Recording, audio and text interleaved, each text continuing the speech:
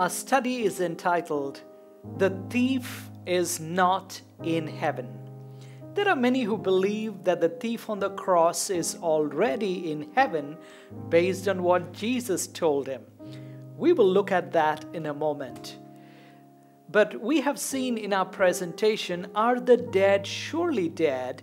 That the dead, good and bad, return to the dust at death. It is only after the final judgment on the last day, when Jesus returns, the rewards are given to all.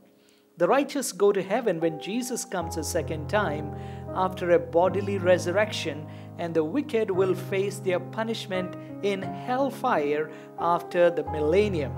For more details on the topic of hellfire, kindly watch my presentation, A Trip to Hell.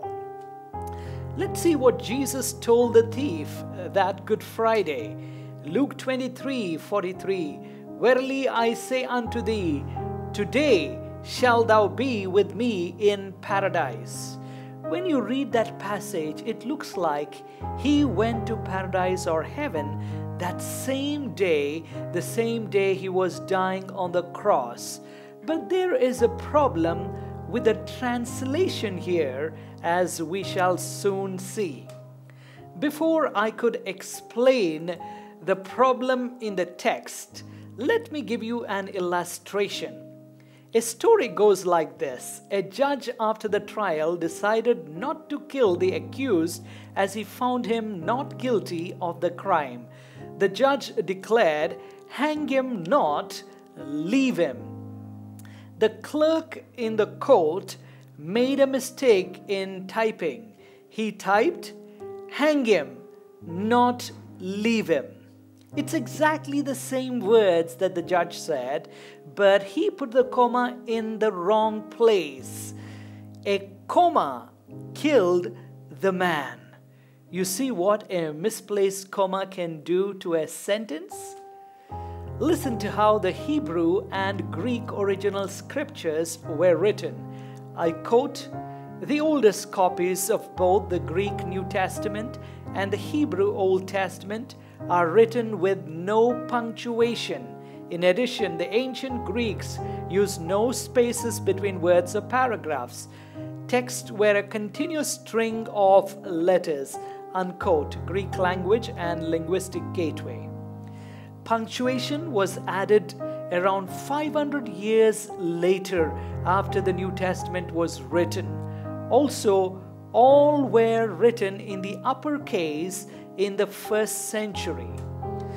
When Luke wrote that verse in the 1st century, he didn't put any comma. It was added around 500 years later by the copyist. Later, after 500 years, as the Greek language developed, these punctuations were added to the New Testament Greek copies. So when the people put the punctuation in the Bible copies, they did a very good job in almost all places. In this passage of Luke, they put the comma after the word "you," as you can see here. With the comma after the word "you," it would mean that same day, that is on Good Friday, Jesus and the thief would be in paradise. Now let me put that verse again and put the comma after the word "today." And now if you read that statement, it changes the meaning completely. Let's read it with the comma in a different place. Luke 23:43, "And Jesus said unto him, Assuredly I say to you today, you will be with me in paradise." What does that mean? It means Jesus just promised the thief that day, that Friday, that the thief would be with Jesus in paradise later. Now, how to know for sure where the comma should actually be? The answer comes to us 3 days later when Jesus spoke to Mary Magdalene at the tomb. She was so happy to see the resurrected Lord that she immediately wanted to hold on to his feet.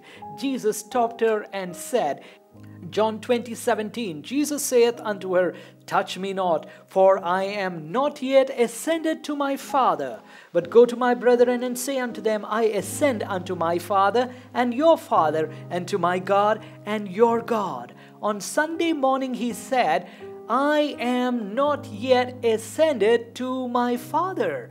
Beloved, if Jesus was not yet ascended to heaven on Sunday morning, how could he tell the thief on Friday, today you will be with me in paradise, when Jesus himself did not go to paradise?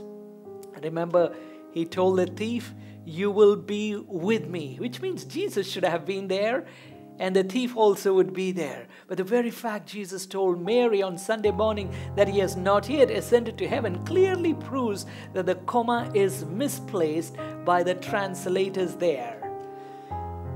There in that story, a misplaced comma killed the man.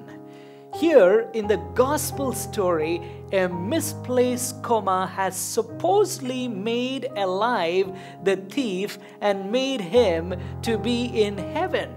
You see how opposite meanings can be derived from a wrong comma placement?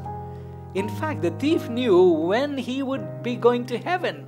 Listen to his request. He said in Luke 23:42, then he said to Jesus, Lord, remember me when you come into your kingdom.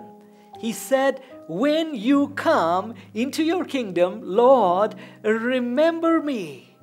He didn't say, Lord, when you go to your kingdom and you go to heaven, please remember. He said, when you come, remember. Jesus' kingdom has still not come. We still pray in the Lord's Prayer, thy kingdom come, don't we?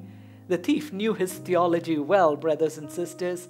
He knew when people would go to heaven, but unfortunately, he lived a sinful life. But thank God, he met Jesus on the cross just before he died, and he repented, and he was saved, and will be in the kingdom when Jesus returns the second time. You know, some people think paradise is a place in hell. I want to quote what the encyclopedia says about people's belief on paradise. Quote, paradise is often described as a higher place, the holiest place, in contrast to this world, or underworlds such as hell, unquote. Yes, I believe paradise is a higher place, the holiest place, it's heaven. But there are many others who believe, as it says here, it's the underworld of hell. Think about this. Why would Jesus want to promise the thief a place in hell? Wouldn't that be sad and ridiculous and shocking? When he's saying, Lord, remember me when you come in your kingdom, Jesus says, listen, you'll be in hell, I'm telling you. Let's allow the Bible to tell us where and what is paradise. The word paradise appears only 3 times in the entire Bible, and it's all in the New Testament. Once in Luke, where Jesus told the thief he would be in paradise. We will look at the other 2 statements. Talking about his own experience and vision, Paul wrote in 2 Corinthians 12:4 how that he was caught up into paradise. And so here we see paradise is up. And he clarifies where is paradise in verse 2. Such an one caught up to the 3rd heaven. So paradise is up. It is the 3rd heaven where God dwells. Revelation confirms it in chapter 2 verse 7. To him that overcometh will I give to eat of the tree of life, which is in the midst of the paradise of God. Again, you see, paradise is associated with God. It is called the paradise of God. And the tree of life, we know from Revelation 22:1 and 2, is in front of God's throne. So paradise, beloved, is heaven where God is. And Jesus promised a place to the repentant thief in paradise. And when would the thief go to paradise? When Jesus comes with his kingdom during his second coming. So the thief is not in heaven yet, but he will be there when Jesus comes. Thank God. Thank you, and God bless. Amen.